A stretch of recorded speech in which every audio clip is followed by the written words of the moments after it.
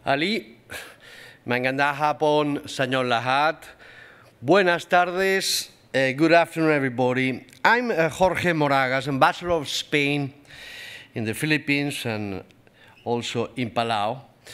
And I want to tackle the Triple GI initiative led by Ocean Conservancy and his great team represented here in Palau. As Ingrid Jacques said and explained much better than me before, fishing gear and its components become a specific type of marine litter when they reach the seabed uncontrollably and when they stay adrift, and they pose serious threat to marine ecosystem, habitats, and species. Their effects on biodiversity can be very diverse, including abrasion, crushing, baiting, or ghost fishing. They become also dangerous elements for safety of users of the sea and coastal areas.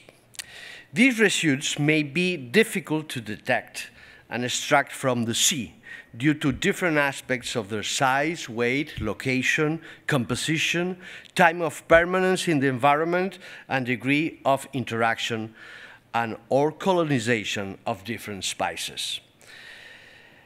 Let me tell you a short story.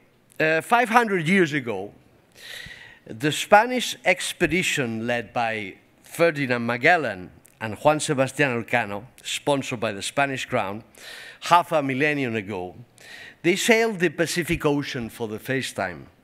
They named it, and they finished the first circumnavigation of the world. At that time, there were not ghost gears in the oceans. It was a very different world and a very different ocean life. The Global Gear Initiative seeks for global collaboration to solve the problem of lost and abandoned fishing gear worldwide.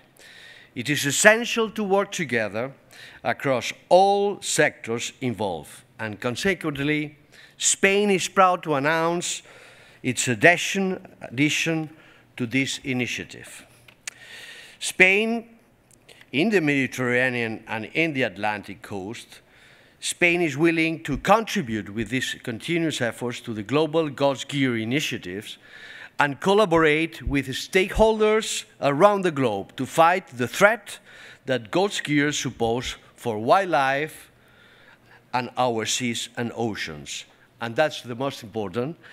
And we encourage, humbly from here, all governments worldwide to join forces to protect our precious marine ecosystems through their adhesion to this meaningful initiative. Thank you very much.